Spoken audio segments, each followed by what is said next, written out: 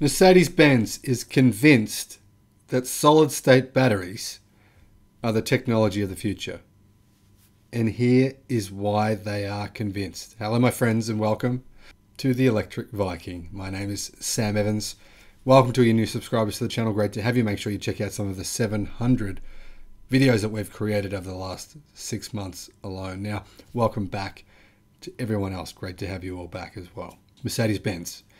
They have just invested a lot of money in a second solid-state battery company.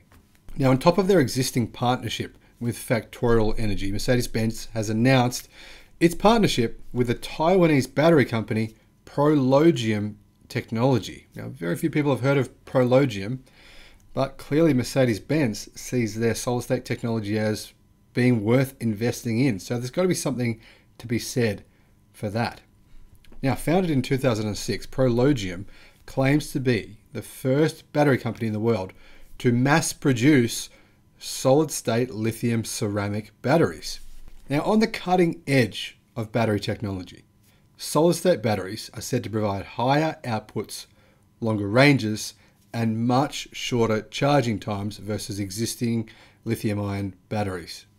So when can we expect a Mercedes-Benz to have a solid-state battery? Well, it's a good question. Now, both companies, Mercedes and Prologium, expect to have the first Mercedes-Benz test vehicles equipped with solid-state batteries co-developed with Prologium in the coming years. So they're not being very definitive here, unfortunately, about when we're actually going to see their vehicles with these batteries. That is a little bit of a red flag to me. Clearly, the batteries work. I would say that's why Mercedes-Benz have invested in them. But clearly the question is, when and how can they mass produce?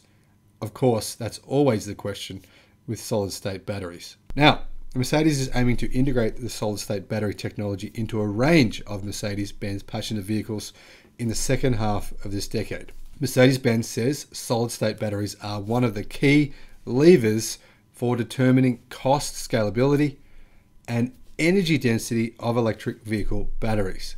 The German automaker also claims that solid-state batteries can almost double the range of today's conventional lithium-ion battery cells. Now, is that necessary?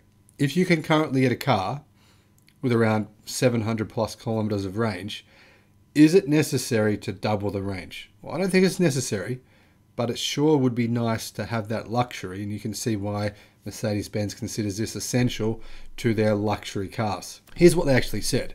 We believe that range and efficiency are the new industry benchmarks for electric cars. Solid-state tech helps to cut down battery size and weight. This is why we are partnering with companies like Prologium to ensure that Mercedes-Benz continues to break new ground in the automotive sector for the benefit of our customers. We have been working with Mercedes-Benz on testing all of our EV battery cells since 2016. It's news to me. And we are excited to strengthen and expand our partnership, said Vincent Yang, CEO and founder of Prologium Technology. We look forward to ramping up our new plant by the end of 2022 and working with our customers towards successful mass production. Now, under the agreement of this partnership, Mercedes-Benz will take a seat on the Prologium board of directors. The investment by Mercedes-Benz will be used to support the development of the technology and Prologium's plan of establishing production of their solid-state batteries in Europe. Sounds like probably in Germany. Now, Mercedes-Benz previously announced it's going to be EV only by 2030, which is great news, where market conditions allow, which is not so great news. Now, it's still unclear, though, which markets the automaker is thinking of when it says where market conditions allow, and which markets it's thinking or won't be EVs and which ones will be.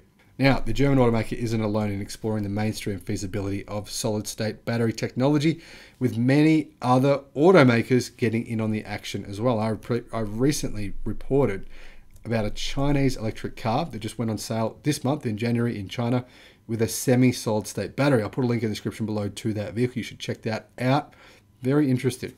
Now, Nissan recently announced it would be spearheading development of solid-state battery technology for its alliance partners, Renault and Mitsubishi. The alliance plans on spending 36 billion Australian dollars, which is around about 28 billion US dollars, in the next 5 years on electrification and aims to begin mass production of solid-state batteries in 2028. So not until another 6 years from now.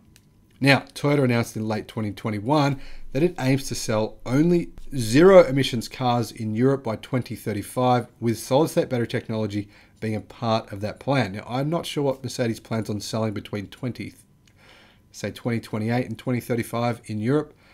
I don't think anyone's going to be wanting to buy anything that's not an EV for those 7 years. But it does seem as though maybe Toyota has sort of given up on the European market at this point. So it's sort of a moot point, really. Now, the Japanese giant has been testing the technology since 2020 and says it will first introduce solid-state batteries in its hybrid vehicles. Seems like a strange decision to me. What do you think of that? Let me know in the comment section below. Now, Toyota says using the batteries in its hybrids first will enable it to gain customer feedback before rolling out the tech in its upcoming EVs. It seems as though the people who will be trialing whether the vehicles work or not will be the customers. So I'm baffled by that. But anyway, what do you think of Toyota bringing out solid-state batteries in a hybrid, plug-in hybrid vehicle? Do you think that makes sense? I personally think it's completely illogical, but that's just me. Let me know what you think. Now, Toyota says a short service life is the primary concern with solid-state batteries, which can also perform poorly in colder temperatures. Now, over the last few years, that was a concern with lithium batteries, but cars have become better and better at dealing with cold temperatures, or current lithium technology has become better and better at dealing with cold temperatures, as evidenced by some of the tests of electric cars recently over the last few months on Bjorn Nyland's channel, YouTube channel, by the way.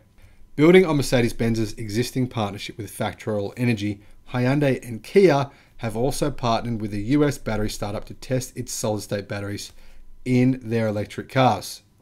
Now, BMW and Ford, in addition, have both invested in rival US startup called Solid Power that also specializes in solid-state batteries. Hyundai's previously invested in the company as well.